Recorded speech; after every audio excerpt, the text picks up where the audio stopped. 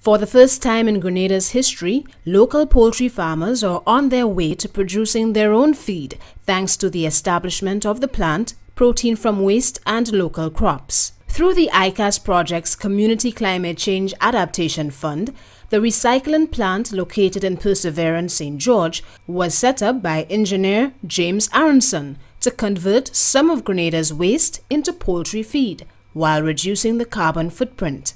The Recycling and Sustainable Livelihoods Development Project was officially launched at the PFW plant on Tuesday, September 13, 2016. We recycle 15% of Grenada's worst pollution problem. Waste motor oil, which gets spilled on the land and the sea because there's no place in Grenada to dispose of it.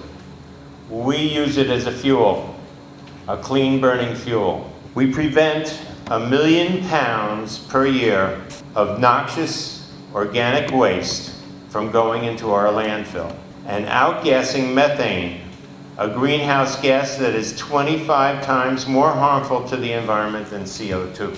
We reduce imports of food, feed, and fuel while strengthening our food security.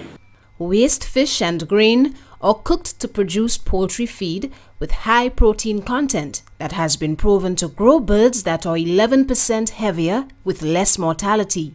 The project has provided jobs and helped form the Protein from Waste Cooperative Society, made up of local poultry farmers who will manufacture their own feed at the plant. Talk about the benefits that could be derived from a project like that.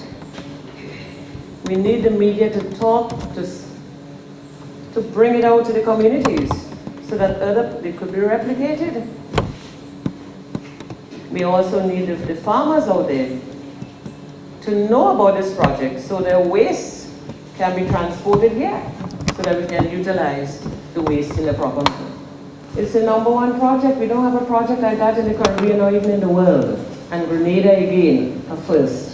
The PFW plant is hailed as a model sustainable livelihoods climate change adaptation project as it promotes food security while addressing issues of unemployment and pollution. At the end of the implementation of this project, I trust that others will see the need and the importance of finding alternative and constructive use for the waste materials that's being generated by us Grenadians. The ICAS project is part of the International Climate Change Initiative funded by the German government to assist Grenada to adapt to climate change.